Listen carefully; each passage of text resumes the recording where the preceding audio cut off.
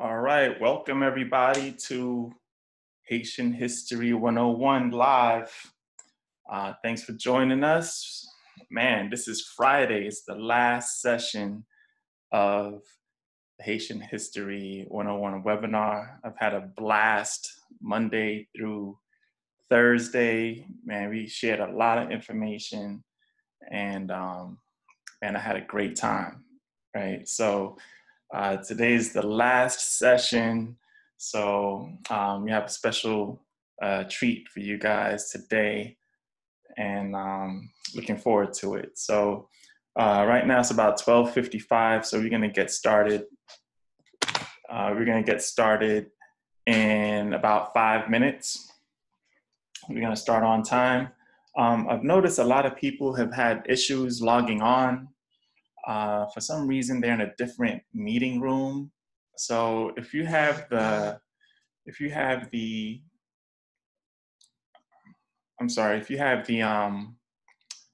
link that you use today, and you know someone that's having an issue logging on, just share that link with them so that they can make it into the correct meeting room, so that they can get the information as well. But all this stuff is going to be recorded. Today is going to be recorded. The only session that was not recorded was part one, when we talked about the Arawak Kingdom and the Spanish invasion, which was a great program. I'm sorry that we weren't able to record it. Maybe we'll do that one again and record it. But yeah, but it's been great sharing all this information with you guys. So again, we're gonna get started in about 4 minutes or so at 1 p.m. And we're gonna get on with today's program.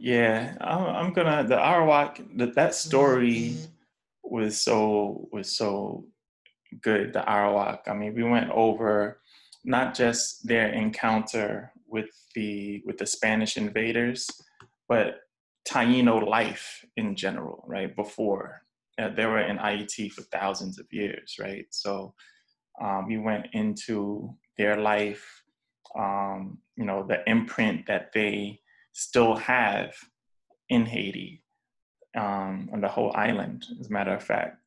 So, they were the ones that inhabited the land the longest. So I don't like when people talk about the history of Haiti and they leave out the indigenous population. So I wanted to make an effort to share their history on this program. In fact, I always start with the Taino history before I get into Haitian history. Even in my book, in my first book, I talk about the Taino. So.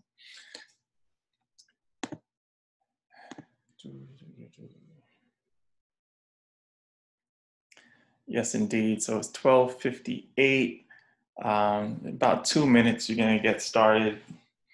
I don't want to start too early because I was advertising 1 p.m.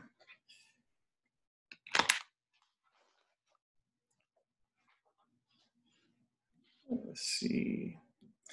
And then what else did we talk about? Yesterday's program was good too. We talked about the U.S. occupation of Haiti from 1915 to 1934. And I actually did a presentation a couple of years ago that I replayed yesterday. And then we had a nice discussion about it afterwards. So that was really good. I had a lot of fun, received a lot of great feedback from that session. I've been receiving great feedback on all the sessions. So I'm happy that people are appreciating, what Dave and I are doing, taking time out to help share some of our history, because a lot of this stuff is not known, right? Yeah, it's not, especially if you live in this country or you went through your education in this country. They don't talk about Haiti too much, and most of the stuff that you have to learn you have to go out and do your own research. And of course, if that's not your area of expertise, then, you can't spend all day and all night learning about the history of Haiti. So I'm happy that, I'm able to share some information, on our beloved IET.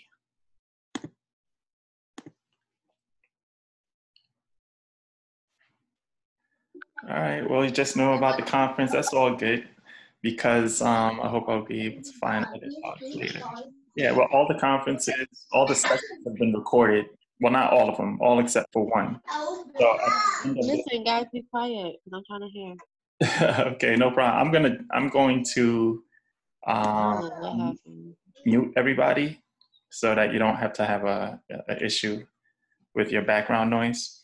But or if you come on, definitely mute yourself if you find that you're unmuted for some reason. But I'm going to try to mute everyone as they come on to the chat. All right. So yeah, so like I said, all except one session was recorded. So at the end of this session, I'm going to download it, upload it to YouTube, and I'm going to send out the link to all of the recordings that we did this week so that you guys could catch up. And I'm also in talks of— Hello, everyone. Hey, how you doing? All right, thanks for making your presence known. All right, so let's go ahead and get started. It's 1 o'clock, so let's go ahead and get started. Again, my name is Frantz Derenoncourt Jr.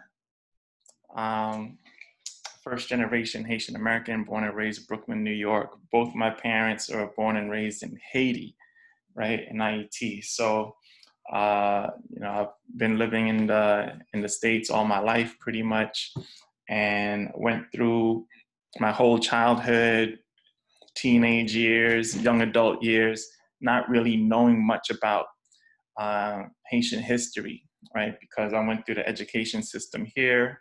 They don't talk about Haiti at all. The only time they really mention Black people in the school that I went to, at least, was with like slavery, right? Civil rights era and stuff like that. So some years ago, I got really interested in Haitian history, and then I got started reading up a lot of information. And I realized once I started sharing information with other people, a lot of other people didn't know too much about Haitian history. So it kind of led me down a path where I started writing children's books, or stories about different events that happened in Haitian history, with the Haitian Revolution, some of our heroes and some of our events. And the books have been doing pretty well. And now, with the situation that we find ourselves in, where a lot of us are on lockdown, who knows how long this lockdown is going to be, I said, well, you know what? I love sharing this type of information. So let me start a webinar program. And this is good for all kids and adults, people of all ages, all backgrounds, that are interested in history, that are interested in great stories. So I called on my good friend, who I'm going to introduce you guys to in a few, and we put this thing together for everybody. So pretty much we started this thing on Monday, right? And like I mentioned before, we talked about the Arawaks and the Spanish invasion. On Tuesday, we talked about slavery, the revolution, and independence. On Wednesday, we talked about Dessalines' empire, Christophe's kingdom, and the Republic of Haiti, which came after that. And yesterday, we talked about the US invasion of Haiti, which was a cool program. And today, the title of this program is Dictatorship and Democracy, right? So we all know that Haiti has gone through, a lot of turbulence in its history, political history, with especially after, pretty much all throughout for the most part, but after the US invasion of Haiti, they kind of made the United States even though they left Haiti in 1934, they still had a big presence in Haiti, and they controlled a lot of the political scene down there ever since they left, right? In fact, a lot of the different presidents that came to power after the US left, they all pretty much had US support, right? So most of the presidents, well, I mean, I could probably even say all of the presidents, the United States had a say in Haiti. So, except for maybe one, but, we'll get into that. And so the US invasion set the stage for the dictatorship that followed. And they also played a role in I should have democracy in quotes right here.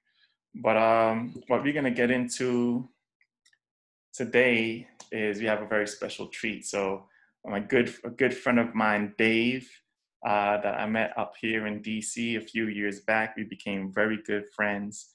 He's been helping me co-host the whole week of webinars, and he should be on right now. He could give you a little background about himself. Dave, you there? Yes, sir, I am. Can you hear me? Yeah, loud and clear, brother. All right, perfect. So everyone, it's been a pleasure to be with you all throughout the week to do this with Frantz. As I've mentioned before, Frantz and I met while I was in DC working at the Haitian Embassy as Director of Culture and Education. And naturally, given Frantz's interest in Haitian history and educating folks about the country's history, we collaborated and became friends. I've since moved back to Haiti, focusing on running a nonprofit organization called Basketball to Uplift the Youth, which uses the sport basketball as a tool to mentor and educate youth. So live from Haiti to share my passion and love for Haitian history with you all. Absolutely, absolutely. And actually today, since this is going to be the last session of this, some years ago, I believe maybe 2011, like almost 10 years ago, geez, Dave actually put together a documentary which kind of really falls in line with the subject that we're going to talk about today, right? I watched it and I was like, wow, this is actually really, really good. It captured a lot of documentaries that we see about Haiti are usually, I've seen a lot of documentaries about Haiti that's not done by Haitians, right? It's usually like somebody that travels to the country and they, with a camera crew, and then it's sort of like an outsider's look of Haiti, right? But Dave put together this documentary that I watched, and I thought it was really good because of the perspective was from a Haitian perspective, right? So, and the subject falls in line with the session for today. So, Dave, do you want to talk a little bit about this documentary that you put together? And then I'm going to go ahead and cue it up. So this is a project that I did during my last year of college. I studied political science at Yale, and I really wanted to focus on the democratization of Haiti after the fall of the Duvalier dictatorship in 1986. That's what I wrote my thesis on. And so I wanted to also do a documentary, given my interest in filmmaking. I wanted to do a documentary that also accompanies this thesis that I wrote. And so that's how I went down to Haiti to film parts of it. Actually led a Yale International Relations Association delegation to Haiti to observe the elections that were held in November 2010 and use other footage to put together this documentary. The documentary, it starts out in 1492, and it pretty much does a recap of Haitian history, a lot of that we've covered throughout this week. It summarizes it in about 10 minutes, and then the rest of the documentary focuses on the pivotal 2010 elections that were held in Haiti after the earthquake happened in January 2010. So I think it's a good summary of everything that we've discussed and covered throughout the week, and also provides you with an in-depth analysis of the democratic process in Haiti and one particular election, the 2010-2011 elections. Absolutely, absolutely. And you also did a really good job covering, summarizing the dictatorship, the Duvalier dictatorship, which I enjoyed a lot. And then after we view the documentary, then I'm going to open it up, right? I'm going to open it up to questions. You guys can actually unmute yourselves and ask questions. You could put your questions in the chat room area while the documentary is going on. So you could just kind of have like an overall discussion. And it doesn't just have to be on today's topic. It could be on anything, right? I'm not an expert. I don't claim to be an expert on Haitian history and Haitian politics and all that stuff. You know, I'm just, a proud Haitian, just like a lot of you that's on here right now, who loves the topic of history. But I don't ever claim to be an expert and a know-it-all, right? So, so after you watch this documentary, I still want to open it up to everyone, right? And you could share stories, or you could ask questions, or you could just share in this thing. Since it's the last day, we're just gonna sort of have like a open format where everybody can express themselves. And that's what we're gonna do. So let me go ahead and get the documentary started. You guys are gonna love this documentary. So definitely, let's be tuned into this thing, and then we're gonna have a great discussion afterwards. All right? All right, here we go.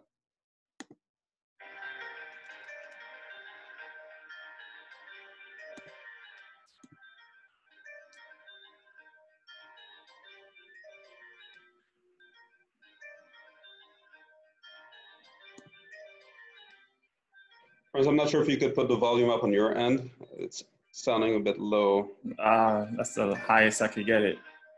Okay.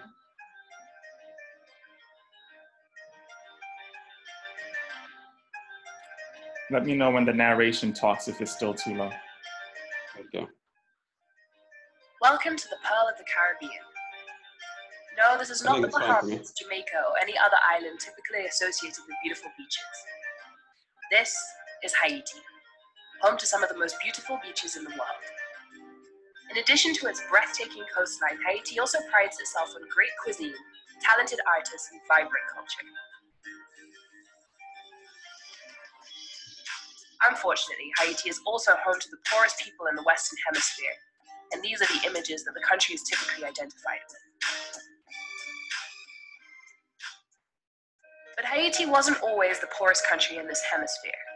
The opposite, actually. The island of Haiti was discovered by Christopher Columbus in 1492, and he named it Hispaniola, or Little Spain. In 1697, under the Treaty of Ryswick, the island was divided into two, with the Spanish retaining the eastern part of the island, now the Dominican Republic, and the French receiving the western part. The French would call their side of the island Saint-Domingue, and it would become the economic jewel of the French Empire and more prosperous than all 13 of the British colonies of North America combined. This was achieved through the establishment of large sugar and coffee plantations that allowed the French to amass a great amount of wealth. The labor supply for these plantations consisted of hundreds of thousands of West Africans brought to the island against their will over the course of a century, many of whom died due to the brutal working conditions. These inhumane working conditions, coupled with news of the revolution in France, would lead the slaves to revolt in 1791. Through the leadership of men such as Toussaint Louverture and Jean-Jacques Dessalines, the slaves battled with the French over the course of the next 12 years. It was here in Arcaillé that the first Haitian flag was sewn, and Dessalines was named the leader of the Revolutionary Army. 6 months later, they defeated Napoleon's French army. The slaves declared their independence on January 1st, 1804, and in the process, Haiti became the first and only country in history to be created from a successful slave rebellion and the world's first Black republic. These turn of events also affected Haiti's neighbor and the only other independent country in the Americas at the time, the United States. At the time, President Jefferson wanted to buy the French port of New Orleans. But since France had just lost its much more profitable colony, Haiti, Napoleon decided to offer Jefferson the entire Louisiana territory instead. The Louisiana Purchase ended up doubling the size of the United States. In 1825, French Emperor Charles X would demand reparations from Haiti for France's loss of economic and human property during the War for Independence. Faced with the threat of invasion and having no allies, Haitian President Jean-Pierre Boyer was forced to agree to pay the crushing debt of 150 million francs, or $21 billion in today's money, a sum that Haiti would not finish paying until 1947. To make matters worse, the United States refused to recognize Haiti's independence since it was a country of free slaves and slavery was still an integral part of American society. Due to these factors, the fledgling nation never got on its feet, and by the early 20th century, Haiti had become politically and economically unstable. Thus, in 1915, the US Marines invaded Haiti to restore stability and protect its interests, in the words of Woodrow Wilson. The country would be under American occupation until 1934. Following the departure of the Americans, a negritude movement, priding itself in Haiti's gloried past, emerged, and it culminated with the rise to power of François Papadoc Duvalier in 1957. Papadoc would declare himself president for life in 1964, and his regime became known for its human rights abuses and the killing of thousands of Haitians. His private army, known as the Derenoncourt, inspired fear in every Haitian. His repressive rule led to a significant decrease in tourism, the country's biggest source of income, and it also caused many educated Haitians to flee the country. Meanwhile, the US supported the Duvalier regime since Fidel Castro had recently risen to power in Cuba, and Duvalier labeled himself as anti-communist. Following his death in 1971, Papadoc was succeeded by his son, Jean-Claude Baby Doc Duvalier, who was only 19 at the time. Baby Doc would continue his father's repressive rule, but would stray from his father's path by forming an alliance with the mulatto elite through his marriage to Michelle Bennett. Their fairy tale wedding was recorded in the Guinness Book of World Records as third most expensive at the time. The fireworks alone cost $100,000. Michelle became notorious for her extravagant lifestyle and was known to routinely exceed her $100,000 monthly allowance. She would have lavish parties that were broadcasted on national television for the starving population to see. In December of 1985, she went on a Parisian shopping spree and spent well over $1 million. With the government unable to meet the country's needs due to its misallocation of resources, the Haitian people had had enough, and there was widespread unrest. In 1986, Baby Doc was forced out of Haiti and left the country on an American plane to France.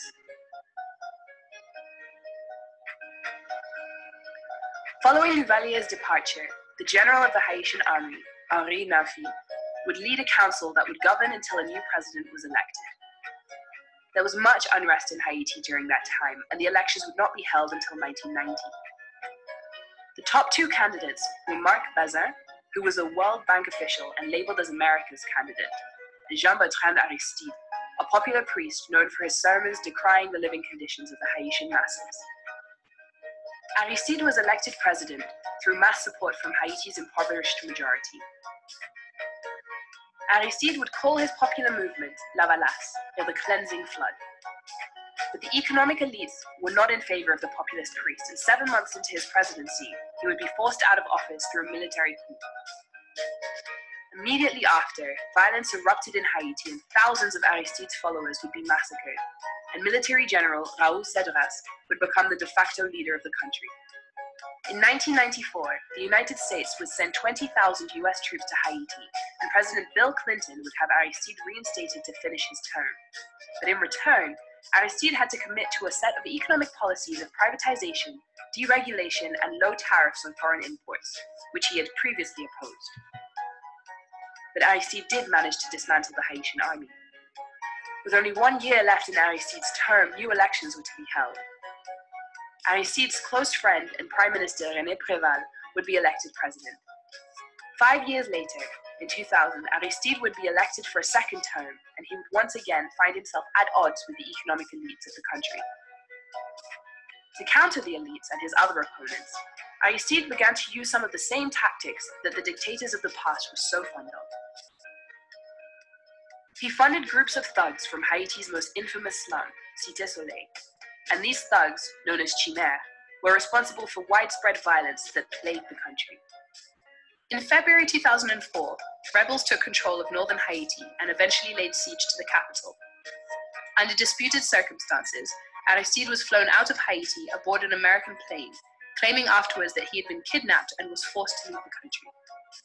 In the aftermath of Aristide's departure, the United Nations sent a stabilizing force known as MINUSTAH to Haiti, and an interim government was established. Elections were planned for 2006. René Préval would once again be elected president. Over the next couple of years, the MINUSTAH and the Haitian police were able to capture many of the thugs behind the murders and kidnappings that were plaguing the country, and security improved considerably. As you know, Haiti is at a turning point. It has a real chance for stability and potential prosperity. President Clinton and I want you to support the efforts of President Préval and Prime Minister Pierre Louis.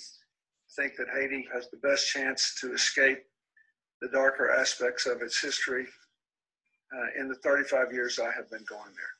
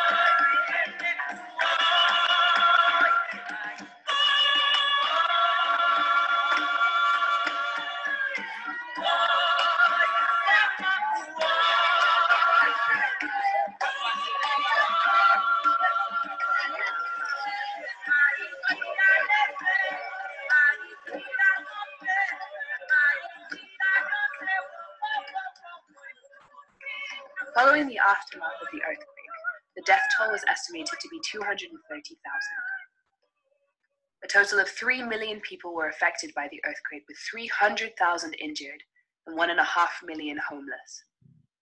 Nearly 5,000 schools, 250,000 residences, and 30,000 commercial buildings had been damaged or destroyed. It was the worst disaster per capita in recorded history. On January 12th, which happened to be a normal day, turned out to be the worst day of our lives. Many Haitian, January 12th changed our lives. We are surviving right now because the situation is getting worse in Haiti. And I think that I'm grateful to be alive.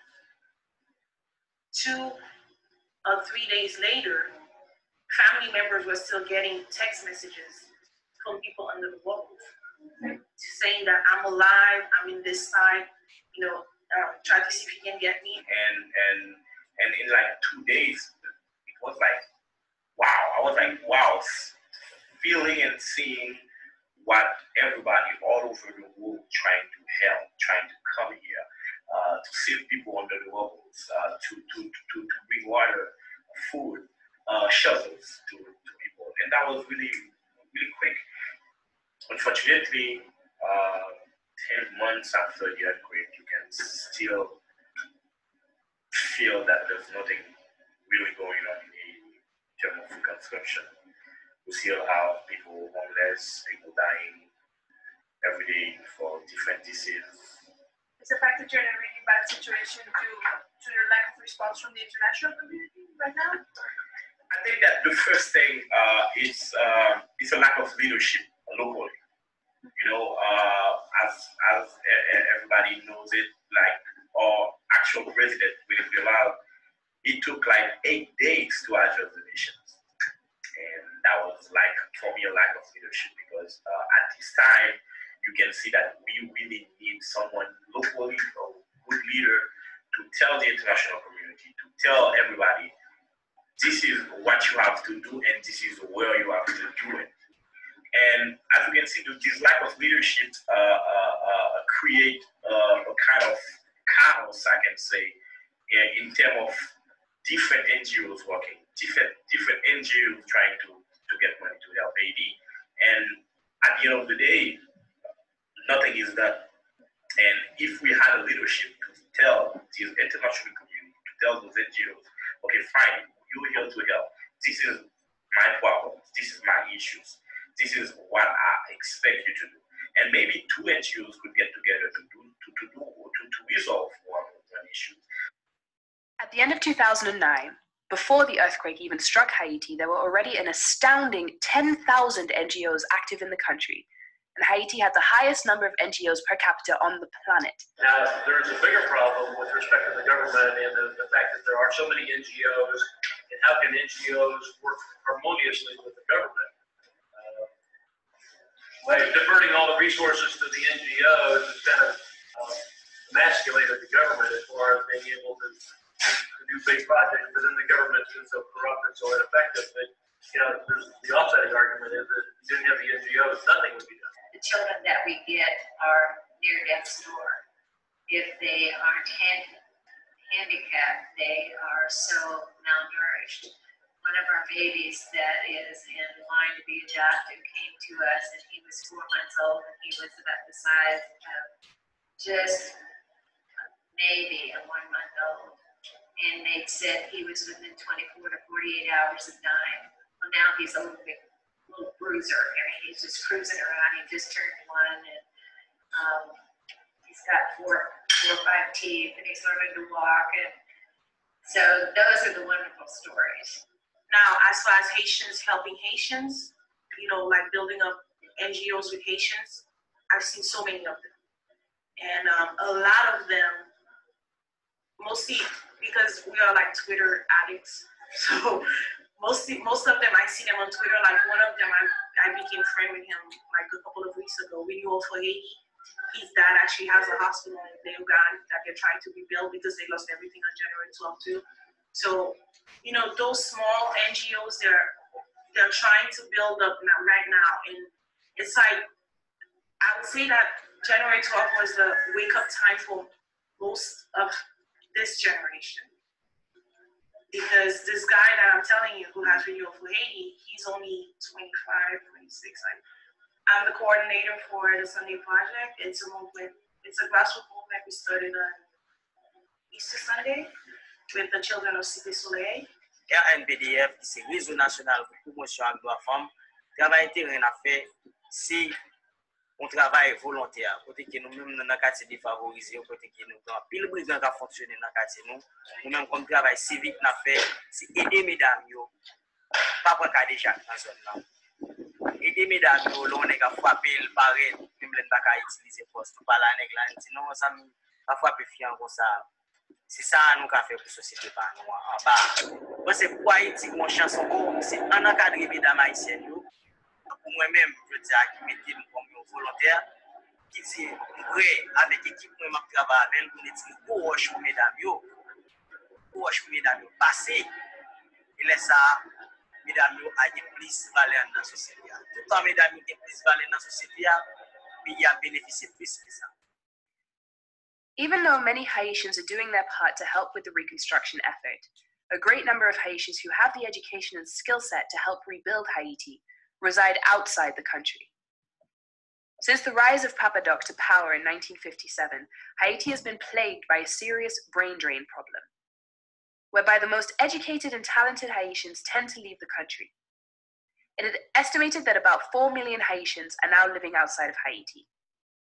In a country like this, we have the added disadvantage, tragedy for the country, that a lot of the resources that get trained, this happens just now. We, in the rule of law area, we have trained hundreds, maybe thousands of judges, magistrates, lawyers, and many of them, unfortunately, leave the country. So you need to train the next generation, and you need to train them again, and you need to train the... Bon, là, il y a une fuite de cerveau, effectivement, parce que, bon, il y a beaucoup plus d'opportunités à l'étranger pour les gens qui sont éduqués. Par exemple, le Canada avait un programme, donc il y a pas mal de choses, pas mal de cadres qui ont laissé le pays pour aller au Canada. Bon, cela ne veut pas dire que vraiment leur situation a changé, s'est améliorée, arriver au Canada, mais ça, quand même, a occasionné une fuite de cerveau. Parce qu'on peut avoir un diplôme en Haïti, oui, et puis on ne trouve pas un boulot.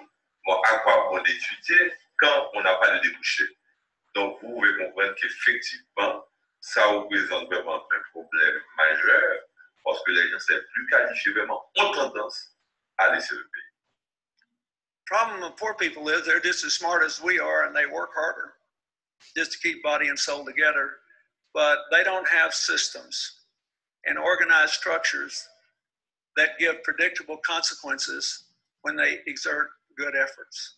So for Haiti, for example, the work I'm doing now with the UN, we have to build them systems so that the gifts of their people can be manifest at home, and they don't have to come to the United States or Canada or France or someone else just for people to say, boy, those people are smart and gifted and wonderful. Less than 2% of the African-American population is Haitian. 11% of our African-American physicians are Haitians. The head of one of the largest foundations in America is a Haitian American. Some of the most important people in the healthcare community in New York City are Haitians. The Haitians are rather like the Palestinians. They're only poor in their own backyard, and they deserve a better deal and a chance to build a better future for their children, and I think we can give it to them. With presidential elections scheduled to be held on November 28, 2010, Haitian-born international hip-hop star Wyclef Jean believed that he was the best candidate to build this better future for Haiti's children.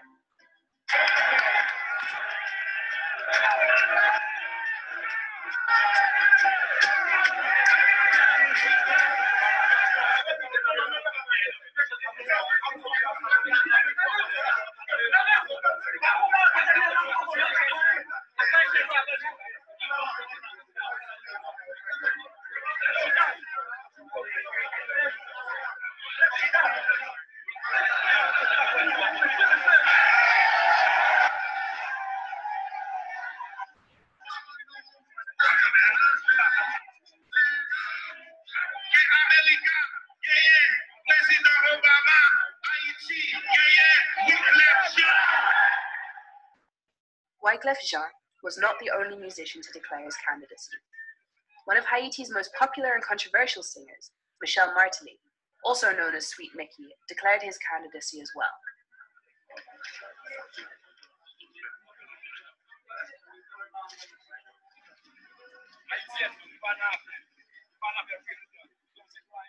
All in all, 34 aspiring presidential candidates declared their candidacy and filed their paperwork with the Electoral Council by the August 7th deadline. On August 20th, the Electoral Council published the list of candidates whose bids had been approved. Wyclef Jean was among the 15 candidates whose bids were rejected, and in his case, it was due to the fact that he had not lived in Haiti for 5 consecutive years. Martelly, on the other hand, was one of the 19 candidates whose bids were approved. There's actually 19 candidates, but there's about 6 or 7 serious formidable candidates. First one is this guy named fils-Aimè, who is the future son-in-law to the current president. Fils-Aimè comes from the private sector. The reason is that he is formidable because he's backed up by the current president. The current president has a political machine. And not only does he have a political machine, he has a lot of financial resources. Then you have this guy named Alexis, who used to be prime minister twice. Then you have this woman named Monica, who her husband used to be president of Haiti.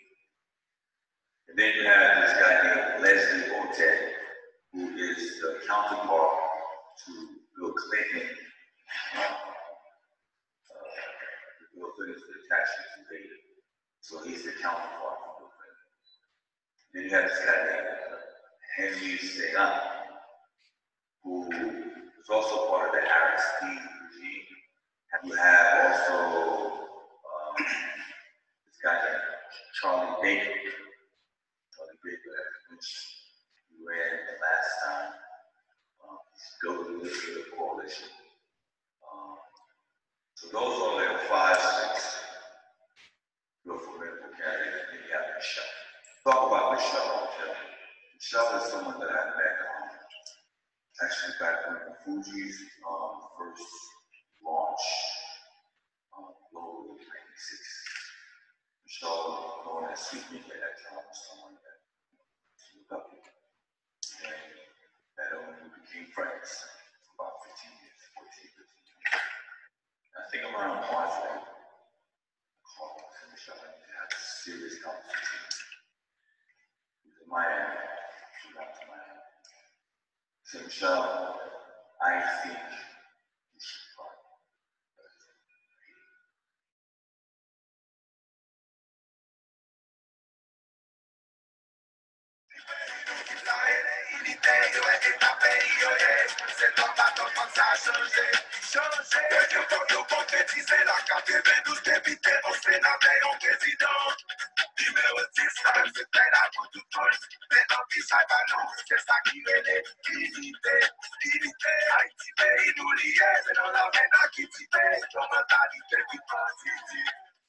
Que moi-même, Jude Célestin, qui va le président, parce que nous, déjà, nous pas le président. Non, nous pas le président.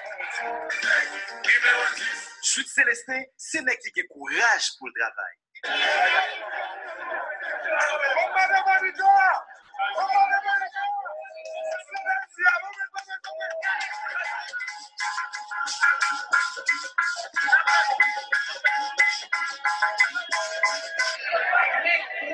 Samedi et mardi samedi.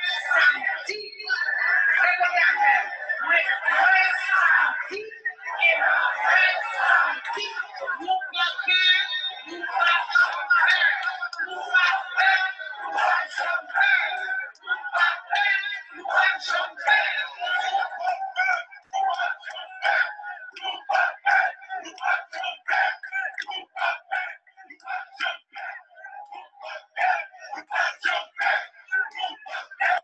Moi connais que nous voulons changement. Nous ne voulons pas que bah continue Jean Changement, c'est voter Kaila, voter numéro 68 là. Parce que nous connaissons, mais sûr, mais certain que nous tous d'accord. Our government would be a government of service, a government that installs in Haiti a government of the people for the people. We haven't had that. We usually have a government that really takes from us and gives nothing back. So this is one of the things that the political party has in its agenda, where all the ministries are doing their jobs. The biggest problem really is the fact that Haitians don't have jobs. My past has been one of creating jobs throughout the country in both agriculture and industry. We create, between my partners and I, 10,000 jobs in the country, which support another 70,000 people. My reputation is that of an honest businessman and of someone that when he gives his word, he keeps his word.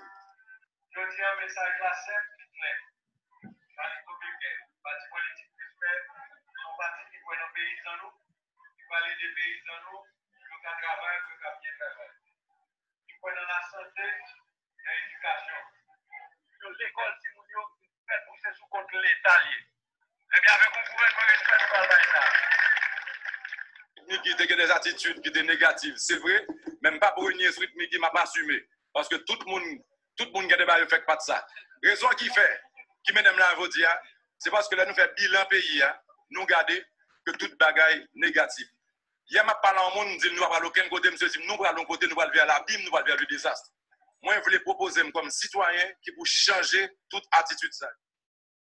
In an effort to give the Haitian people the opportunity to make an educated vote, debates were held amongst the candidates and televised nationwide for the first time in the country's history.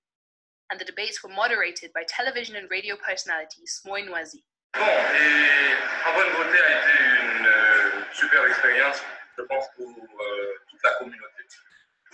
Et d'abord pour la presse, qui, je crois, a réussi à faire une super expérience, et particulièrement pour avoir réussi à mettre des entités de visions différentes ensemble. Donc je pense que quand même, avoir une élection avec 19 candidats et avoir un programme pour présenter 19 candidats, c'est un peu embarrassant et vous allez le comprendre. Donc ce n'est pas la presse qui l'a décidé, c'est la réalité du terrain. Et c'est dommage que l'on ne soit pas dans une société qui comprend que de toute façon on ne peut avoir que 3 positions. On est d'accord, on n'est pas d'accord, on est neutre. En principe, dans toute société qui réfléchit véritablement, on devrait avoir au maximum 3 couleurs. L'année d'avant, on avait 35. Donc je pense quand même qu'il y a beaucoup d'améliorations dans notre manière de fonctionner, dans notre manière de voir les choses. Parce que si on est sorti de 35 pour arriver à 19, c'est déjà quand même une bonne route de fait. Et je pense que dans les années à venir, on aura au moins 4, au maximum 5. We are amazed at how many Haitians we've talked to who will not vote. Oh, really? Really? Really. And what are their reasons? There's no good choice. It's dangerous. It doesn't make any difference. And the latest one is, I voted the last time and look at the mess they've got in, and I don't want to be responsible for voting somebody else that's not going to be good. C'est bien Haïti, voilà le problème. Ceux qui vont voter chez nous, ce sont des gens qui sont de la masse. Ok? Ils sont plus déterminés. Tandis que les gens de la classe moyenne, eux, ils préfèrent rester en expectative parce qu'ils ne vont pas rester faire la queue pendant 2 heures de temps sous le soleil. Tandis que les gens des quartiers populaires, eux, ils vont rester 5 heures, 6 heures, 8 heures parce qu'ils ont beaucoup plus de détermination que les gens de la classe moyenne, que les gens comme moi. Donc voilà pourquoi, la plupart du temps, eh bien, le vote populaire prime toujours sur le vote des gens de la classe moyenne. I said the turnout is very, very minor. They're so cynical. We expect the CEP to carry out its duties in fulfillment of Haitian law and with the transparency that befits democracy and that the Haitian people deserve.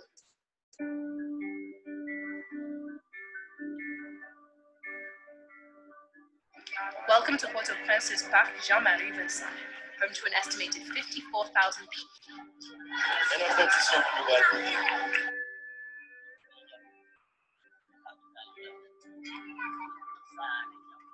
Si ou te kabale ak lò ki nan jèm, li da di ou ki sa mgenye. Lè man kriye sa rezon. Si ou te kabale ak bat moun nan kem, li da di ou ki sa mpe. Kem bal bite toutan. Ti moun yo nan kouman, ya kouman.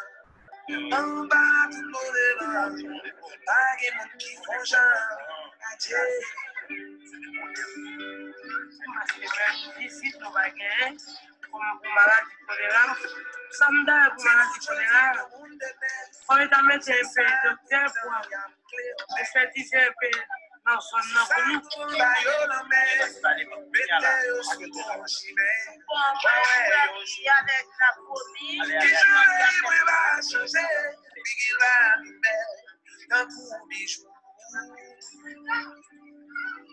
Mais c'est pas ça, moi, du tout. Ça va être tout faire continuez le sang toujours. Adieu. Tout est cavalé à bleu, ménager. Mira, tu qui s'en gagne. Les mains priées sans raison. Tout est cavalé à battement de guerre. Mira, tu qui s'en fait. Qu'un bal vite tout dans rien. Moi, pas, ouais. Timon yo nan chime, ki mene yo nan linye, ou yo ekle. L'esprit mbap jam kaban non.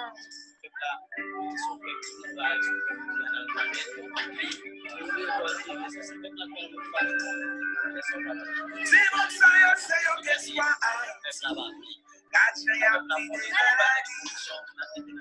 On va soleil la vie avec lui. You like it for me, it is a need. C'est bon, c'est capoté d'évidence. C'est nous qui pouvons yo change.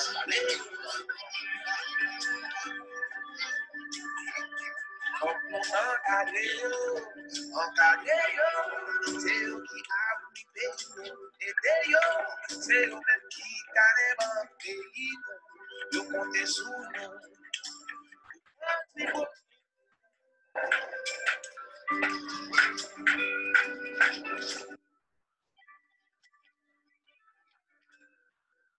C'est mon jodi que mon début, c'est ça que ça y a mené. Si ça nous va y aller, était souvent chimé, la ouais bonjour. Qui j'en vais y va changer, la bébé, tous les jours. Mais c'est pas ça, ouais, c'est tout, ça va vous faire. Continuez les sacs.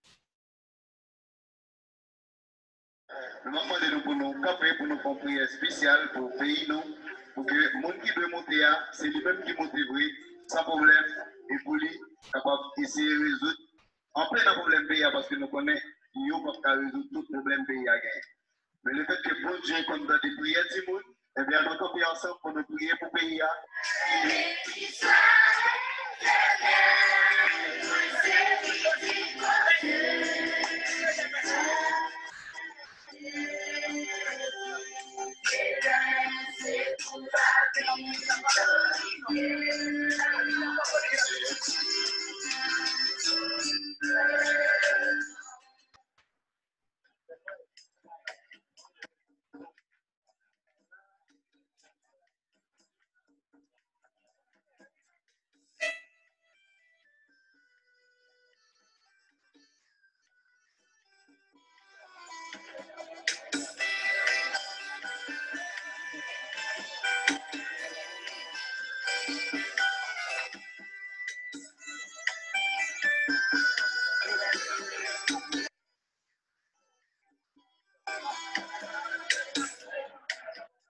Quelle impression vient de dire?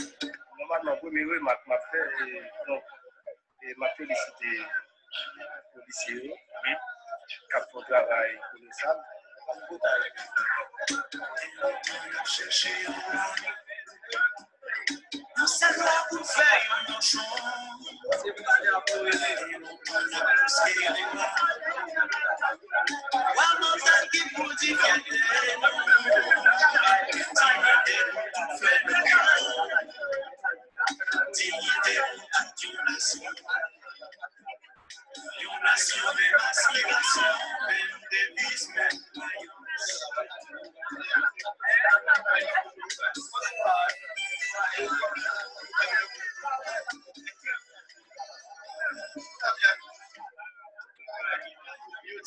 Perfection parce que il y a des zones que nous avons voté plusieurs fois.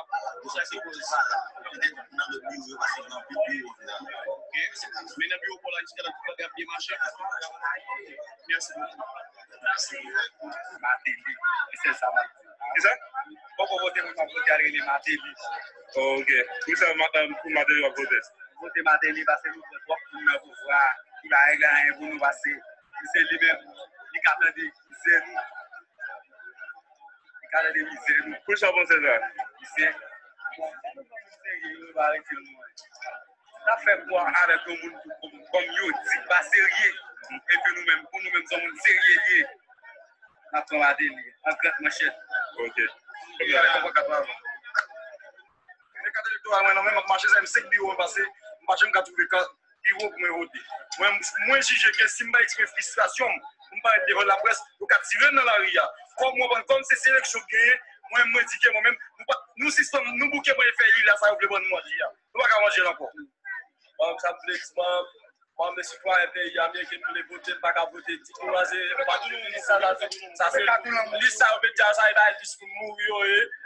C'est pas le 4 moun du tout, mais moun le lever, plaquer mon panneau. Je ne vais pas investir dans l'école moi-même. Je me besoin président, je me besoin de travailler dans le pays.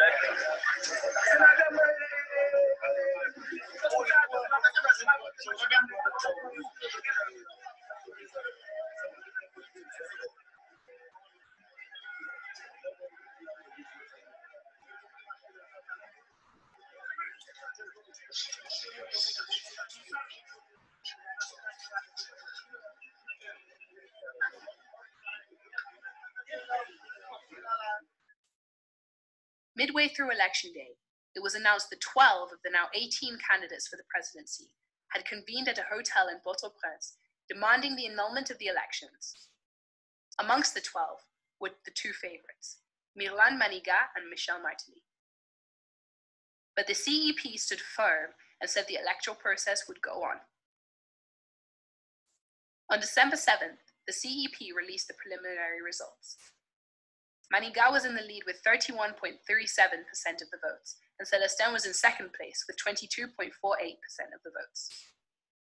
Immediately following the release of the preliminary results, hundreds of Martelly supporters flooded the streets of Port-au-Prince to protest these preliminary results.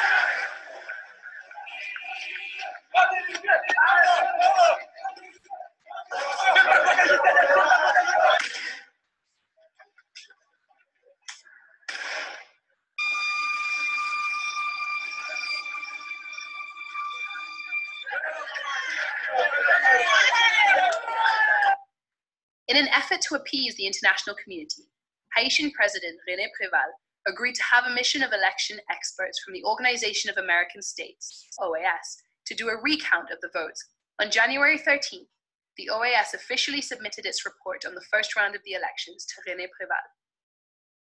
According to the report, Michel Martelly was now in second place with 22.2% of the votes, and Jude Celestin had gone from second to third place with 21.9% of the votes. Mirlan Manigat remained in first place with 31.6% of the votes. Thus, the OAS contingent recommended the removal of the government candidate Jude Celestin from contention in the second round and the inclusion of Michel Martelly instead. On January 31st, US Secretary of State Hillary Clinton visited Haiti. Upon her arrival, she had a meeting with the President René Préval at the National Palace. Following that meeting, Secretary Clinton took the time to meet individually with each of the top 3 candidates who were still awaiting the CEP's final verdict. A few days after, the CEP released the official and final results from the first round. Celestin was out and Martelly was in. The second round elections were scheduled for March 20th.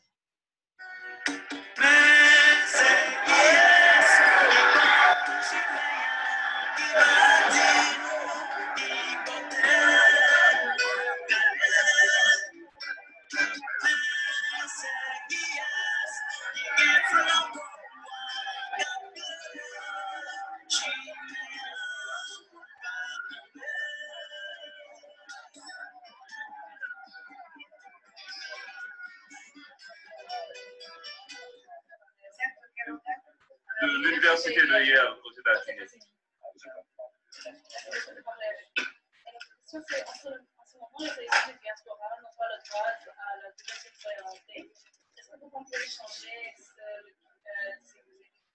Absolument. Depuis toujours, je me suis exprimé contre l'article 15 de la Constitution qui exclut la double nationalité. I'm from Yale University, and we spoke to the head of the United Nations Development Program in Haiti, and she expressed to us that they plan on being here indefinitely for the long run. Others have said that international NGOs like Doctors Without Borders and the UN are actually preventing Haitians from doing these jobs themselves. As president, how would you reconcile the role of the international community and their desire to help with a jobs program and a self-sustaining independent Haiti? Je pense que, étant donné nos besoins, étant donné la situation du pays, nous avons besoin de l'international. Une diplomatie bien comprise, comme vous l'avez expliqué, devra faire la balance entre l'aide internationale dont nous avons besoin et la nécessité pour nous de tenter, d'essayer de réussir progressivement, non pas à voler de nos propres ailes, mais au moins à nous débrouiller seuls. Frankly, me, I think someday I will be too ultra. Why? Because at first he said something that was very true. He said that for over 20 years we've been choosing president because they were educated, but they never did anything for anyone in this country. First of all, I don't want a president to help me or to help the medium class. I want someone who can help the poor people, because since you're helping the poor people, everyone will get a better living. If you upgrade from the bottom, then everything will rise through. But on the other hand, I believe that I wouldn't vote for Michel Martelly because it is unacceptable. That is my personal opinion. That for more than 20 years, that man has been, I don't know, saying so many disgusting, things in public, and someone who has the aspiration to become president, I'm sorry. I think your background speaks for On March 20th, the Haitian people voted for their next president. On March 31st, Martelly announced through his Twitter account that he had won the election with 69.74% of the votes, and that he would be Haiti's next president.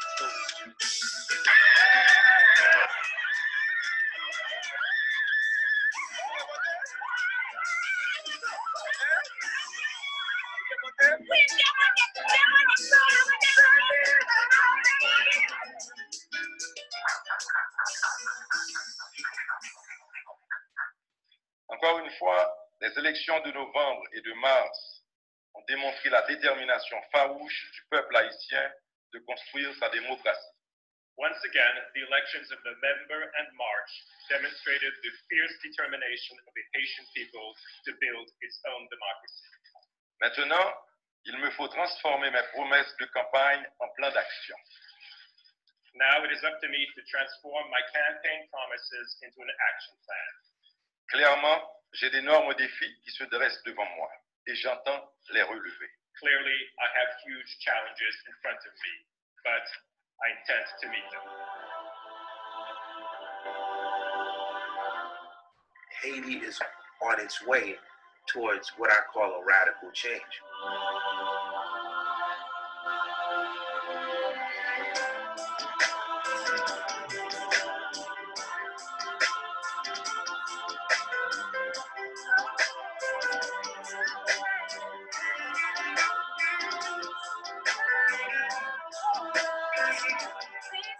I think a lot of Haiti's future is going to determine on what the diaspora, the Haitians that are living up here, the 4 million Haitians that are outside of Haiti, can they engage and go back and help the future of the country?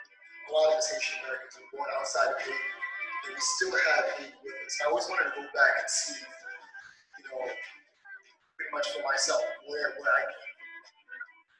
You know, the Lord has blessed us, you know, in a lot of our ministries here in the States. So we try to figure out ways in which we can help out.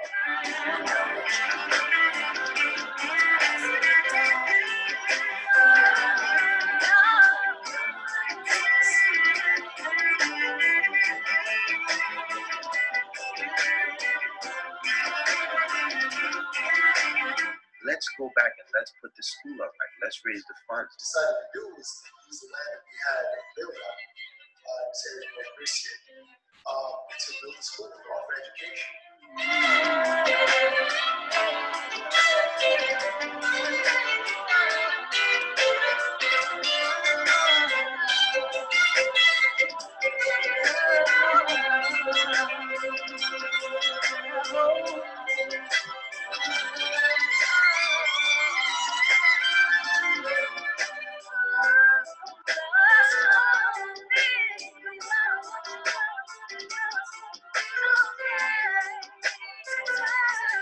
Let's go back. Let's set up investment.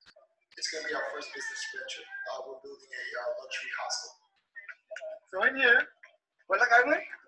doing my first project in Haiti. My first project is a luxury hostel. Come in. We're still doing the front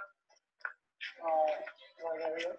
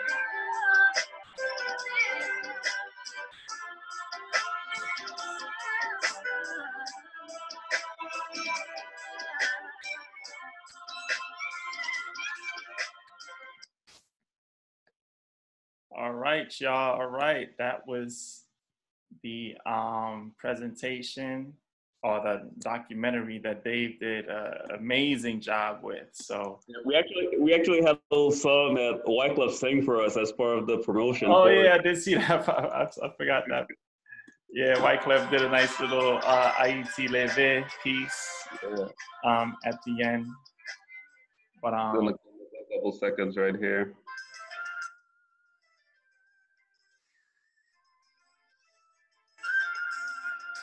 Was that, did you personally interview him or you had a host? I did. It was you? Yeah. Oh, okay, cool. A lot of the footage is original footage that did while in Haiti. Nice. Haiti Leve, the political reconstruction of Haiti. And this has been Wyclef Jean from the Fugees. See you there. Yeah, that was a promo that he did for us for the first screening of it back in 2011. Very cool, very cool. All right, man. Hey, man, I love that documentary, man. I think that was very well done. You were young, man. I saw that one flick of you. You were young when you did that. I was up to 10 years ago. And it was a lot of work. It was my first. Well, I had done some smaller scale video project. It was a hobby at the time, but this was really hardcore. I mean, I remember pulling a lot of all-nighters. Me and my partner, we stayed up all night the night before the first screening to finish this. We literally slept on the library floor as the movie was rendering. for people who've done filmmaking, that you have to do a lot of rendering hours before you finalize the film. So it's a lot of hard work, but I'm glad that people appreciate it back then and all these years later. Yeah, absolutely, man. I like you went over a lot of different things. I mean, I like the fact that it was focused mostly on that election, but you touched a little bit on everything up to that point. Yeah, and I want to be a project if someone's like never, heard of Haiti or doesn't know anything about the country. Right. That could learn at least a bit about the country before diving into the whole election thing, so they could have a comprehensive understanding of the country's history. Absolutely, absolutely. What was like some of like the more challenging things? I know you focused a lot on the election, and that election in particular, I know there was a lot of it came out a little bit later that there was a lot more U.S. involvement than we actually saw in there. And I try to insinuate a lot of that with the pictures. I saw some of the comments, with the Clintons and everything. That there's a lot of questionable things that was happening there with the changing of the results of the elections and who ended up being the president at the end. Right. And I see that you also put in there was like looked like there was some voter suppression, right? Like there definitely. And you asked me about some of the more challenging aspects. That was definitely one of the more challenging aspects, especially since I mentioned I came down with a group of Yale students, most of them foreigners. So to be in the middle of that with them, there were images of footage of voters being put on the ground by police officers, and going into Cité Soleil with them. So I was definitely, a bit worried, wanted to make sure that everyone made it out all right. So that was definitely one of the more challenging aspects of doing this project. When you were getting footage of the that in Cité Soleil, like, did you find the people that were living there, were they like welcoming of you? Like, did they want to get their stories out, or were they like kind of I did some interviews with some voters as they were getting ready to vote, and asking them, and people definitely, especially the people who weren't allowed to vote, they wanted it to be heard. I mean, one guy even said, if it's at the risk of me getting shot, whatever, but I just want people to know that they're not allowing me to vote. Right. Yeah, man, that was really good, man.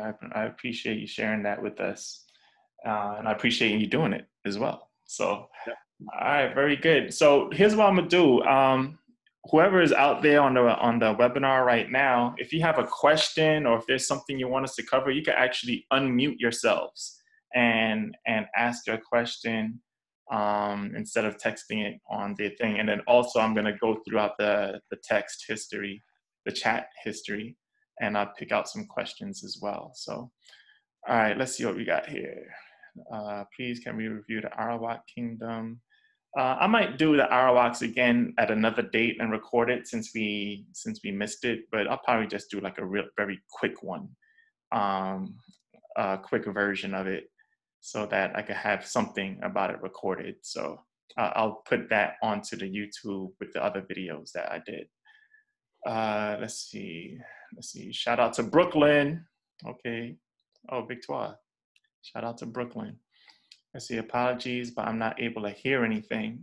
Hopefully people were able to hear it.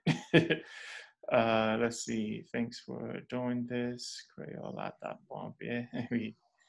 Okay, let's see. Where can I find this documentary?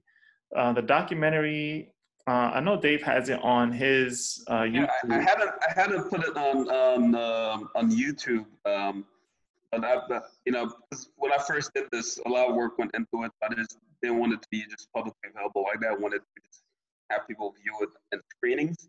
Mm-hmm. But now that 10 years later, I'm planning on putting it on YouTube. So when I do that, I'll definitely let everyone know so that they could have it.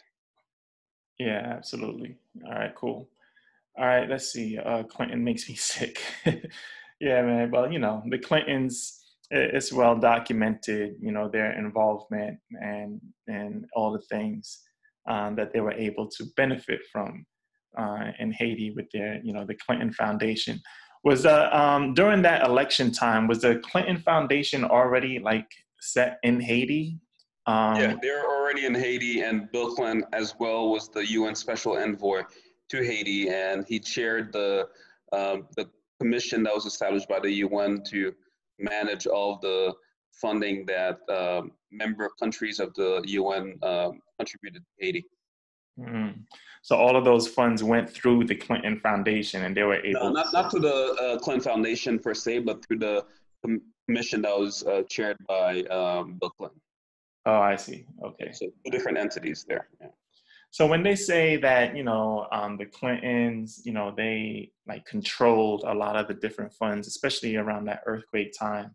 Mm-hmm. And I remember there was a story that was out that they received like hundreds of millions of dollars, and they only built 4 houses or something like that. That was the American Red Cross, and the Red Cross. That's right. Yeah, but for that too, I mean, a lot of it was like a lot of centralization happens too.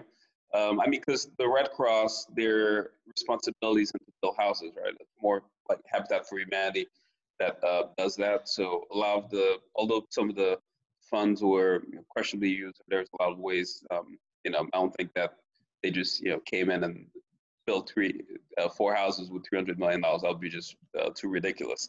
Right. Yeah.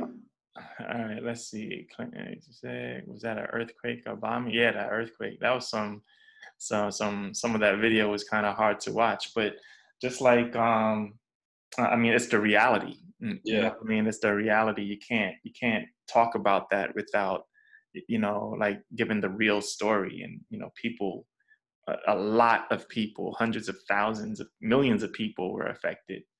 And 300,000 deaths approximately, and 1.5 million internally displaced people. It was crazy to come to Haiti after this earthquake and see all the different IDP camps and all these people living in the cities, and yeah, it was just incredible. Yeah, and I saw you had that interview with Kyle Pedre, and he was saying that the leadership was like non-existent, like in that first week, where they didn't even hear from the president of the country after this. Yeah, the first interview that they did with him, he just said, "My palace collapsed," like it was only his house that collapsed. Right? Yeah. So yeah. All right, let's see. So sad birthday swag. Oh, your birthday is January 12th. Nice. Yeah. Hey, can I say something real quick? Yeah, what's up, swag? Oh man, I just want to give you guys your flowers, man. That was so great. I just love it. This whole week being, I don't know, can I find a word to describe it? Dave, Frantz, oh my God, it was just amazing, man. I learned so much. Thank you so much, guys.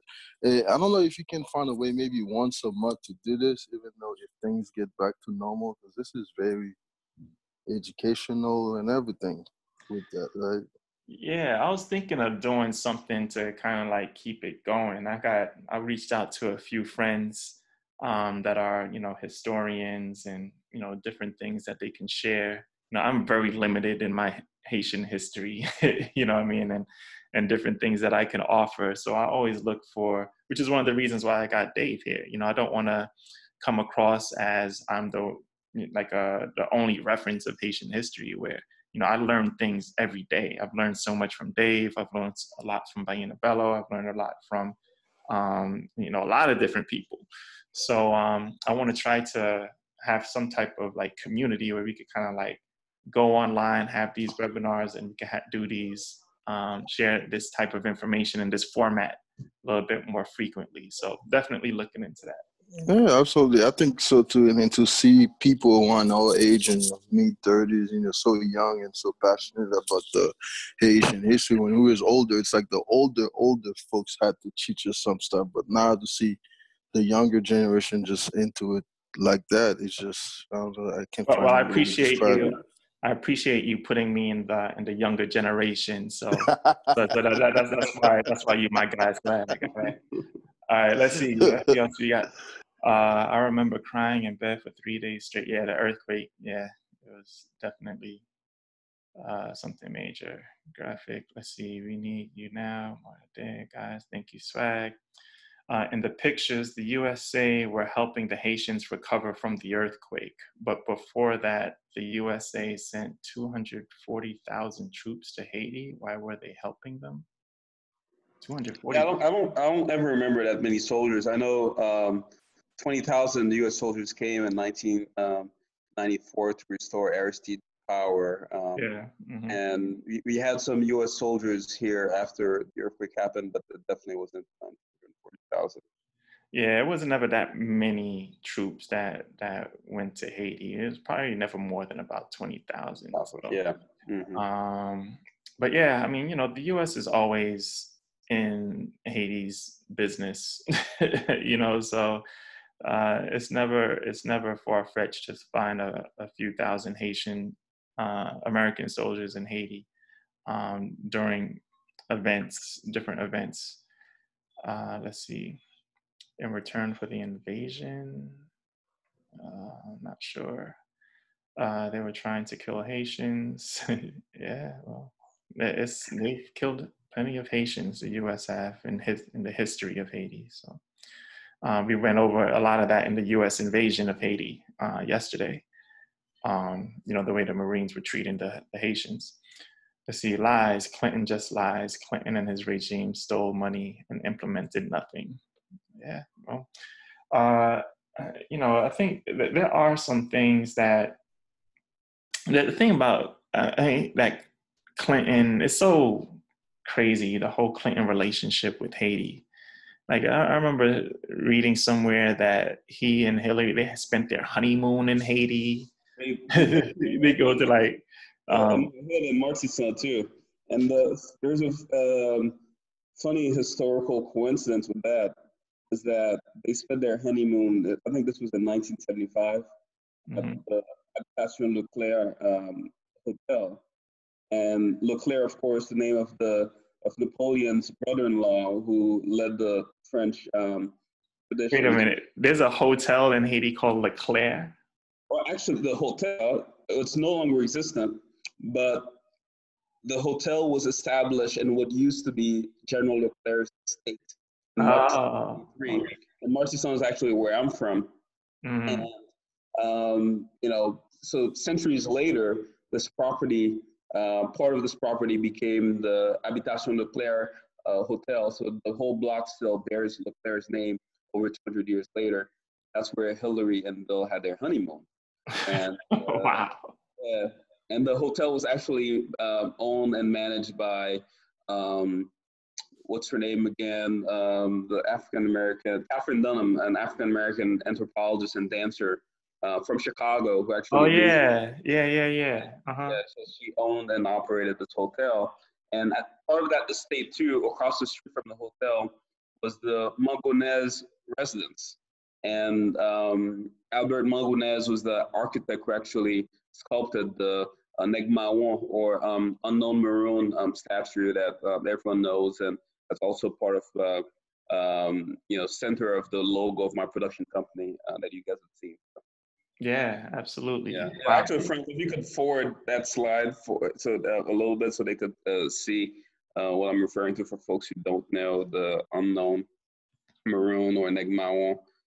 Yeah, right there in the middle of it, right there. Yeah, let me blow it up real quick. Yeah. I read a funny story about the construction of this maroon. Of this unknown. What am I doing? Oh, okay. This is what I did. That way you can see the whole thing. Like this was constructed. The actual unknown maroon statue was constructed during the Duvalier regime, I believe, right? Like it was commissioned by the Duvalier regime, and Albert Mongonese is the one who did it. The sculptor, yeah.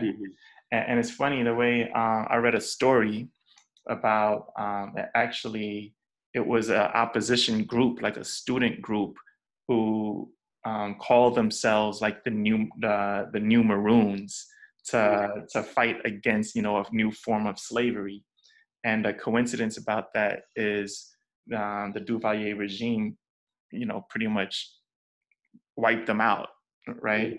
and took on that moniker of, you know, the Maroons. And then it was like kind of like based off of the group that opposed him that he crushed, and took on and pretty much adopted their, you know, Maroon moniker that they were using, and constructed that unknown Maroon. So I thought that was an interesting story. All right, let's see. Haitians are 5% African ancestry. They are not less than 2%. I think there's a confusion there with what Bill Clinton was saying, that Haitians are 2% of the African American population in the U.S., like Haitian immigrants. And oh, yeah. Yeah, I think that was a confusion there. Right. Yeah, he was saying how Haitians were 2% of the population, but 11% of that population were like, yeah, absolutely. Okay, why is Clinton so bad? Clinton was just a face for democracy. I mean, if we could talk about all politicians, man, like, I don't think there's any politician that's exempt from being opportunist to poor countries, especially you know, at the you know, capitalizing on suffering. I can't say like a general all politicians, but I feel like a good majority of them are opportunists in that point. And if they see a way to make some money, then, you know, they're gonna do it. And it may not even start out that way, but it was funny in the when you're in the part of the documentary with ISD, he starts out as the priest, right? And he gets like the popular vote, and he's quickly thrown out of his office. But when he's put back in, right, then there's all of these new rules that he has to go by that the United States placed on him. Yeah, no, yeah, that was part of the deal, you know. That was part of the deal. But he chose to be part of it. He could have just been like, no, I'm not going to do that. I'm not going to sacrifice my beliefs. Those were different Aristide who came back, you know. Yeah, well, it's not even the same person. You know what I mean? So it's that, you know, that staying in power and all that stuff. 3 years, because he was in exile in D.C., actually in Georgetown. A lot of D.C. folks in here, so they know how opulent that neighborhood is. So, you know, 3 years there, you come back. Absolutely, yeah. I guess he developed better taste, right? Yeah. He also left the priesthood and got married, so yeah. That's right. Yeah. Yeah, that's right. Yeah. He was living his life, man. Let's see, Clinton just exploited Haiti. Yeah, I'll give you bad stuff, you give me good stuff. All right, where's the questions? Why are non-Haitian people being presidents of Haiti? I think they were referring to Charles Baker. Okay, yeah, the white guy. Fair skin. I don't know if I mean, was he white? Is he white? Like, I mean, in the Haitian context, yeah, he's white, but I mean, almost every quote-unquote white person here in Haiti has some black blood in them, right? Yeah, that's true. Yeah, pretty fair skin, and the fact that his name is Baker too. I think his ancestors came from England, but he is a Haitian citizen, born and raised here in Haiti. Yeah. Although he is white, and his last name is Baker. Yeah, I mean, even my own grandfather, who's Haitian, I mean, he's a white man. Like, I think he was from, like, you know, in Portuguese or something like that, but straight white. But he's Haitian. He was born and raised in Haiti. You know, his father was a merchant and came to Haiti. He set up shop. The family was been there for like 2 generations. But he looks white, you know, but speaks Creole and French and all these different languages. So, yeah. Can you talk about the rumor of Hillary Clinton's brother and the relationship with Haiti? Yeah, I mean, the thing about Haiti, when a lot of these things are happening, a lot of rumors, and it's hard to find the facts. But there are rumors that, you know, that Hillary Clinton's brother got some mining contracts here in Haiti after the earthquake for mining of precious metals here. in the country. But again, a lot of it, it's hard to find the exact information to be able to confirm if it's true. But behind a lot of rumors, there's some sort of elements of truth. So who knows? Yeah, where there's smoke, there's usually fire. You know what I mean? So it might not be one thing that we think, but it's probably something else. Mm-hmm. But the thing is, it's like the history would. It's hard to give these people the benefit of the doubt, right? Yeah. So it's like based off of like your actions in the past, then what's to make me believe that you're not gonna do something like that? So that's usually how it works. Let's see, why not? Okay, they're puppets for democracy, commonwealths.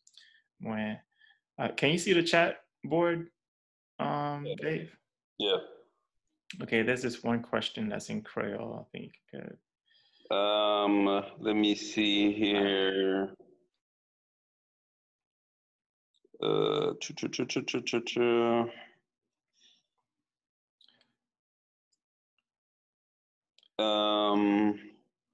Moi-même, d'après mes connaissances, Peace. I'm sorry, I have to. Hello? Like someone's trying to say something? Hello, I'm sorry. I have to leave like in the next 15 minutes. But I wanted to ask a question. Sure.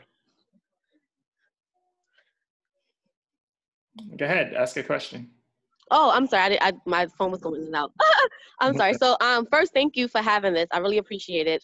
I am not of Haitian descent. However, I am Puerto Rican and Jamaican, and was an English high school teacher teaching in Southwest Florida, and and also consider myself to be a Pan-Africanist and love Haiti. And you know, we always look to Haiti and Cuba when we talk about Pan-Africanism and revolution and what does that look like.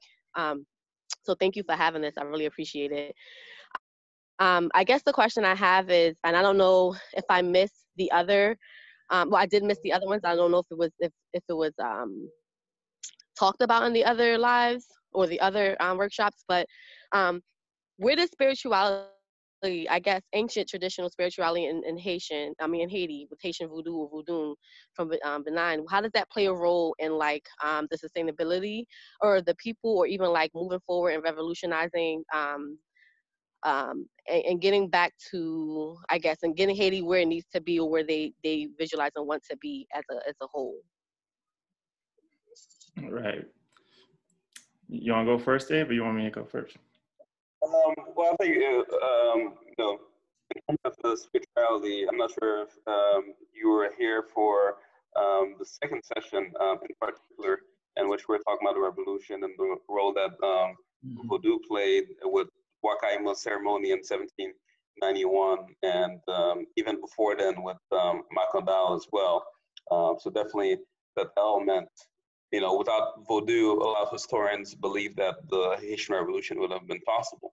And, you know, what's been happening in Haiti and the years since, especially since 1860, when Haiti signed a concordat with the Vatican, there's been an effort to eradicate voodoo in the country.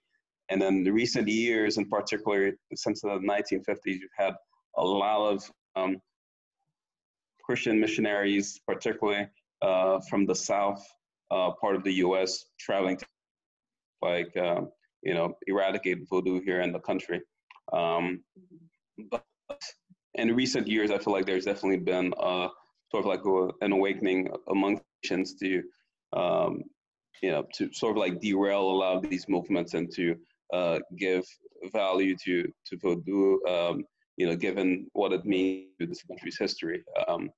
And there's actually a American pastor by the name of Joel, or Joel, truly beloved here in Haiti. I mean, for about 30 years, yeah, he's been doing a TV program here in Haiti to sort of like evangelize, while also allowing Haitians to know more about different cities and towns across the country.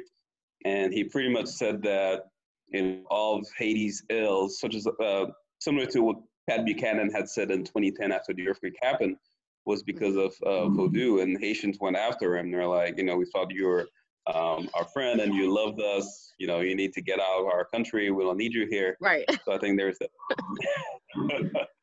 a lot of which I'm being a practitioner of ATR. I'm not a voodoo practitioner, but I do practice two African traditional, spiritualities that are close, very similar to voodoo.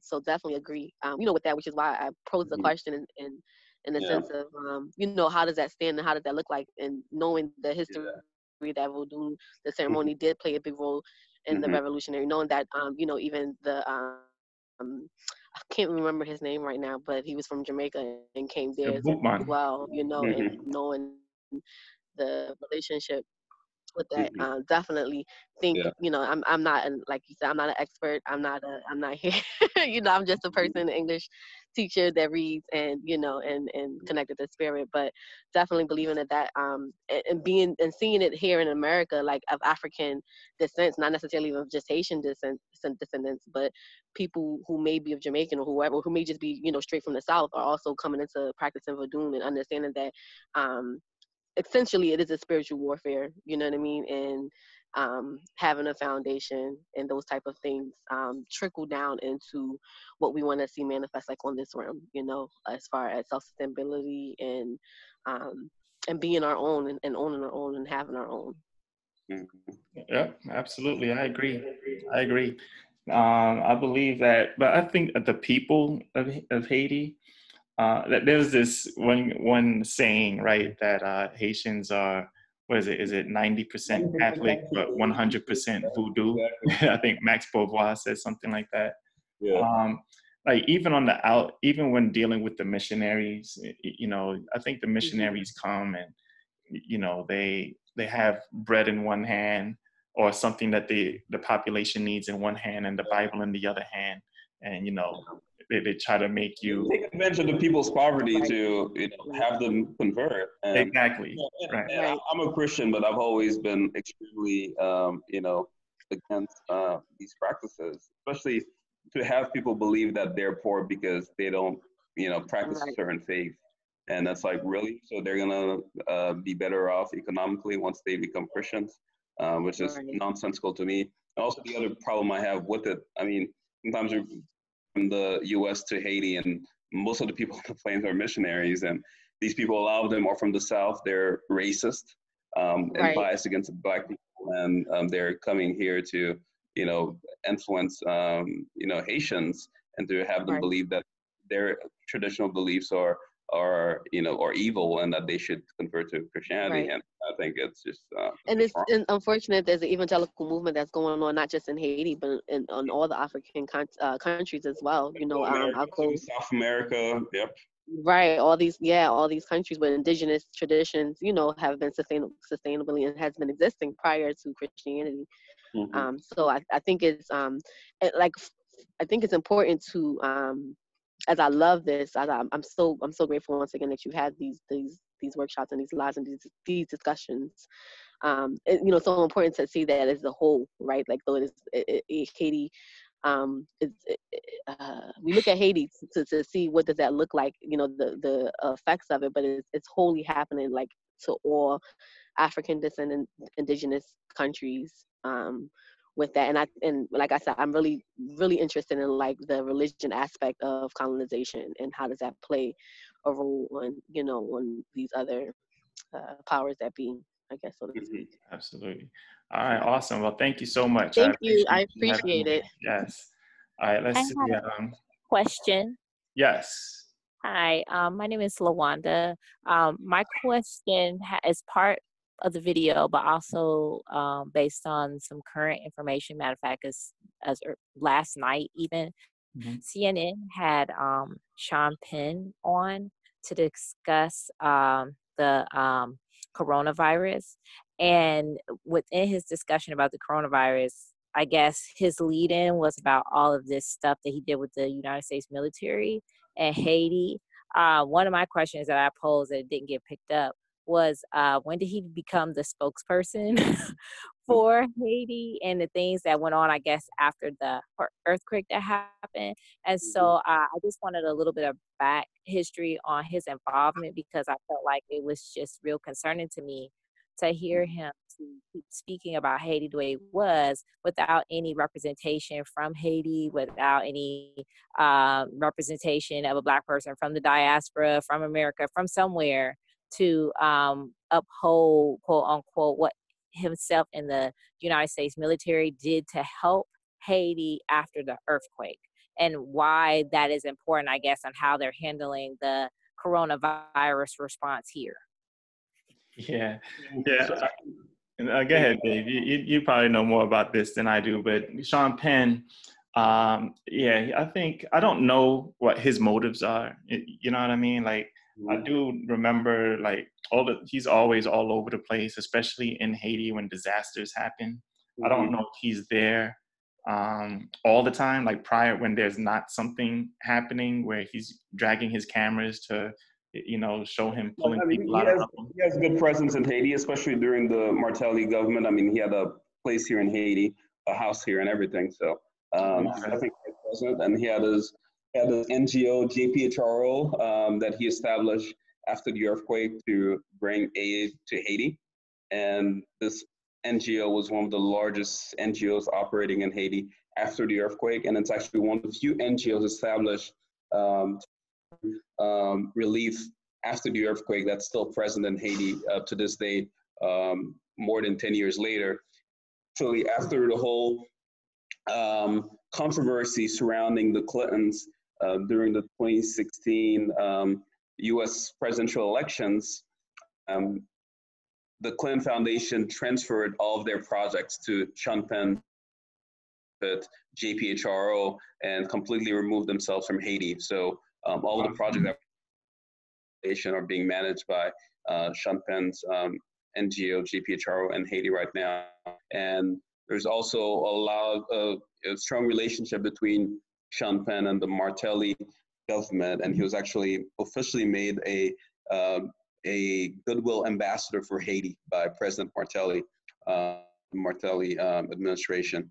Although Sean Penn has sort of distanced himself from the Martelly administration in the years since, with all of the scandals regarding corruption from that government, especially regarding the Petro-Caribbean funds that were provided by Venezuela. Yeah, wow, good stuff. Thanks, Dave. And Dave, you know a lot. I got the right person with me to do this thing, man, that's for sure. All right, let's see. Agreed to start. Dave, you're a genius. Dave for president. Victor's my PR person. Yes, indeed, Victor, you're the best. Let's see, I'm glad that I signed up for the videos. I hate that I missed. But like I said, if you signed up, I don't know if I've been sending out links to the YouTube page where I've been posting the videos. So hopefully you guys have been getting them. And I pretty much I download all these videos and I post it to my YouTube channel. And that way you could get all the different links in one place. So I posted the last 3 videos. Unfortunately, I didn't record part 1 with the Tainos. So, we'll see. I might try to do a quick version of it, go through the slideshow again, and upload that as well, so I could have the whole complete week up there. Okay, I'd like to know, what is your proposition? Do you have a utopia, or do you know Long who really trying to help Haiti? And ONG or organization? I'm not sure. I think that they were trying to write, yeah. Oh, okay, yeah, all right. Monthly would be great. Yeah, you could do something like this monthly. That's not too bad. You just have to figure out what to do. Let's see, Baina Bello made me know about this event. Okay, great. Yeah, Baina Bello, she's one of my mentors. So for sure, I love Baina Bello. In fact, we might be doing something with Baina Bello on the webinar very soon. So keep an eye out for that. What is your position on so many NGOs in Haiti? Well, Dave, you're in Haiti now. So do the NGOs have like still a big presence like they used to in Haiti, or is it dying down a little bit, or is it ramping up? You had a lot of NGOs that came down immediately after the earthquake, so that was the peak. And within, I would say within 4 or 5 years after the earthquake, a lot of them, especially those who only established their presence after the earthquake, they left the country because the funding dried up. So you definitely don't have the same number of NGOs in Haiti right now that you had 10 years ago, which, I mean, the issue with the NGOs is that a lot of them, they don't collaborate with the government and they just do their projects independently. And so when you're having all these NGOs with funding and they're just doing small scale projects and independently, then you really aren't able to maximize all of those resources to do large scale projects that benefit the Haitian people. You know, so that's a challenge with that. And, you know, you also have issues with the governments too, that you've had a lot of corruption with different governments in the past too. So that's other challenge that we have here in Haiti in terms of you know, finding good leaders who have the country's best interests at heart and take those interests into account when making decisions for the country, and to also not let their policies be influenced by the international community to do what's best for the country without having fear of repercussions from the international community.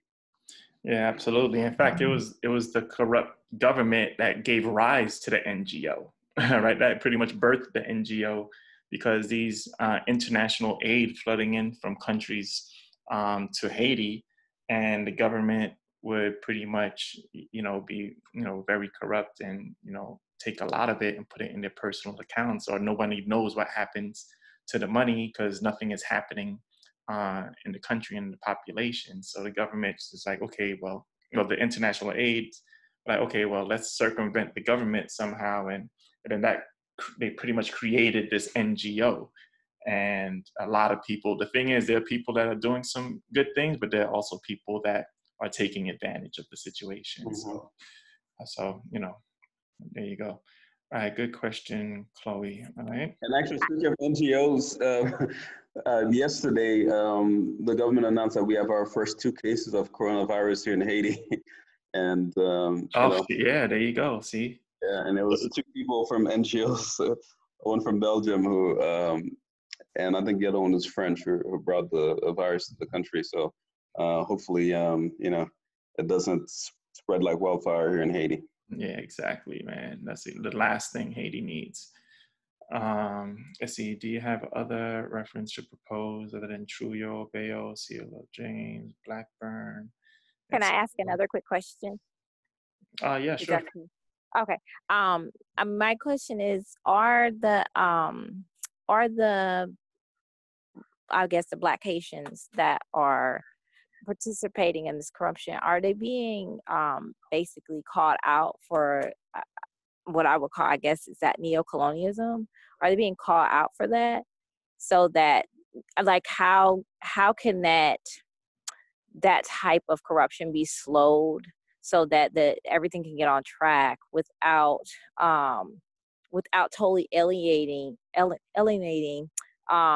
that the proper Haitian participation or outside participation for Black people in the diaspora? Because I guess that was my main thing about Sean Penn. It was like, you don't have any proper Black representation with you, along with you, to kind of, you know, helping that guidance. And it's just kind of making it seem like, you know, where are we in helping our people? You know, how can we be a part of that? And so my question is, it's like, we got these bad people, I guess, that are doing the wrong thing with everything. How can we get more of those people that want to help involved in a part of that movement? Yeah, I think one of the bigger challenges here in Haiti has been that, and this was addressed in the documentary, that historically the middle class has been quite passive. You know, they're satisfied with their jobs and their lifestyles, and they don't get too involved in politics. but at the same time too, when the situation of the masses is getting worse and worse every year, it reaches a point where the situation affects everyone and how the country operates, right? And what's been happening in recent years is that with the corruption at an all-time high, with the funds that were given after the earthquake, and also the Petrocaribe deal that was done with Venezuela, to which Venezuela provided about $4 billion to Haiti, right? That was pretty much wasted by successive governments from 2006 to 2015. People got fed up, and you started having widespread protests being led by young professionals and university students, which you had never really seen done to that scale in Haiti before. So we definitely have a lot more engagement right now with the millennials and young professionals getting involved and organizing peaceful protest movements to let the government know that this type of corruption can't continue if we want to have a better Haiti for our children and our children's children. So there's definitely been a lot done in terms of trying to bring the people who've stolen money over the past decade or so, bring them to justice. So we really hope that that will move forward, and that these cases will be brought to justice, and these people will be dealt with, and they'll serve as an example for other people, other politicians who plan on doing things like that, to know that if they do that, they'll suffer the consequences. And I think that's how we get to the change that we'd all like to see Haiti. Yeah, absolutely. It kind of seems like people, there's no consequences for their actions. And people will continue to do that if they know that there will be no consequences, Right, exactly. It's like a kid, right? They're just going to keep doing what they're doing until, they're disciplined for it. And then that sets the example for future people who try to do the same thing. So, all right. So, okay, do you have, wasn't that a statue? Was that a statue of Toussaint or Dessalines? I think the one that was in the documentary was Dessalines on the horse, like towards the end. I think that's what that was talking about. I'm not sure. Let's see, references. I like books. I like Laurent Dubois. Dubois got a couple of good books on Haitian history. You could look him up.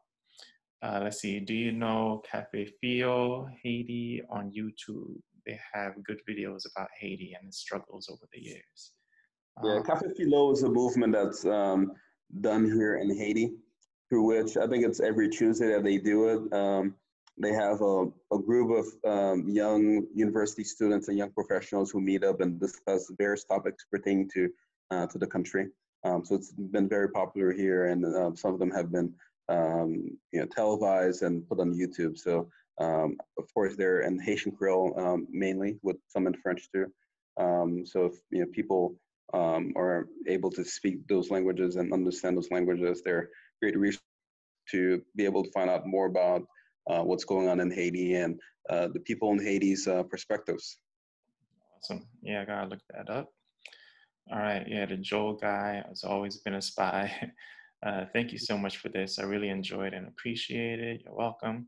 How do we move beyond the narrative of Haitians being the victims and the white man being the bad guy?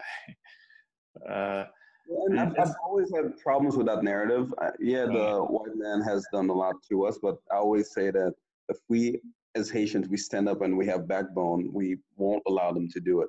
And I think historically, we saw the example of Fils-Aimè as opposed to Noah Alexis, right? With the Looters affair, when Germany forced Haiti to, to pay money and to do all these things, 21 gun salute to the German flag and all these things. And the president at the time, Noah Alexis, felt pressure to do it, whereas Fils-Aimè, had a backbone and say, no, we won't take, fall for this, right? I think we need more leaders like that in Haiti who, again, take the country's, or they're guided by the country's best interests, and they won't fall for the pressure of the international community. Absolutely, 100%. Absolutely, I agree with that. I don't have anything to add to that. All right, let's see. How do we move? Okay, you did that. Thank you, Frantz, for your vision and leadership in this endeavor. Thank you, Dave, for your contribution. We are grateful to have you in our community. No, thank you for granted. Looking forward to more webinars. Thank you. Thank you, Victoire. Let's see. Thank you, Frantz and Dave, for your time and information. Is there any regulations right now to foreign entries due to coronavirus? Someone left here to go to Haiti. She works at the embassy, the U.S. embassy in Haiti, and they said she had to go on a 14-day self quarantine. Is that the case for everybody that comes into Haiti nowadays? So last week, the government had announced that no flights, only flights from the U.S. would be permitted and to Haiti, right? No flights from Europe or the DR. And I guess that's the American influence right there, because if, this virus is spreading in the U.S., so why? Right, exactly. Yeah, I was thinking that. But anyways, but now with the detected cases that were confirmed yesterday, I think they're stopping all flights and they're closing all ports here in Haiti, both airports and maritime ports, to not allow anyone to come into the country as we try to deal with this situation. Yeah, I think that's a good idea. All right, cool, man. I think that's it. So, hey, Dave, man, you're awesome. Thank you for stepping up and doing this with me this week, man. I really appreciate you. And you're doing a great job. So it's I had to definitely step up and contribute as much as I could, man. So yeah, absolutely, absolutely. Thanks so much. So, of course, these webinars are sponsored, right? So, Thoroughbred Books. That's me. I didn't do a good job on these slides today, but yeah, Thoroughbred Books. That is me. Of course, I'm a publisher. Wrote a couple of books, published a few books on Haitian history. So if you want to support, definitely hit my website, www.thoroughbredbooks.com. Get yourself the whole collection, and you can share these stories with your kids, or just for yourself. They're great as gifts as well. So definitely support that movement. And of course, Dave has his initiatives as well. Yeah, again, we got basketball to uplift the youth here in Haiti, working with youth in fils-Aimè and Martissant being the neighborhood where I'm from, and these are the toughest neighborhoods here in Port-au-Prince. So a lot needs to be done with the youth in those neighborhoods. So working with youth, girls ages 8 and up, to use basketball as a way to educate them and to provide them with mentorship. So again, anyone is interested could go on our website, HaitiBasketball.org, and then we have my production company too, Valley Road Productions, which put together this documentary that you guys watched today, and we have a variety of different other projects that we do. The latest project that we did was a video on a Kobe Bryant mural that we did here in Port-au-Prince, and I'm sharing the link here, the YouTube link, so you guys could learn about that and see some of the other work that we do. Yeah. Yeah, I saw that mural. That mural was really good. That was dope. Yeah, man, we're just trying to do different things to uplift and to, positively influence and to, brighten up the situation here in Haiti. So definitely got other projects that we'll be doing similar to that in terms of different murals to bring value to people who've contributed to this country and to the diaspora in general. Absolutely. Well, keep it going, brother, man. Be watching. And you're doing some great stuff down there. So anything I could do to support, you know where to find me. All right. So, okay, everybody, that's the end of this webinar. And that's the end of all of the sessions. The Haitian History 101 is now complete. So thank you, everyone, for tuning in for this whole week. I'm going to download this video that we just did, upload it so that you guys could have the whole collection as well. And I want to thank my co-host, Dave, for doing a great job helping me out with this. And I want to thank everybody out there for logging on and, sharing this with us, especially in these times that we're going through where we all kind of like locked down at home. So, hopefully you guys learned a little something new about our beloved Haiti. So I think that's it for us. So I'm about to shut this down. And so everybody, be safe out there. Dave, go ahead and say bye to everybody. All right, everybody. It was a pleasure joining you guys. I hope you enjoyed it. And thanks again, Frantz, for inviting me to join you. Yeah, absolutely, brother. So we'll be in touch. And everybody, stay safe out there. And of course, wash your hands. All right. So I'll talk to y'all later. Peace. All right.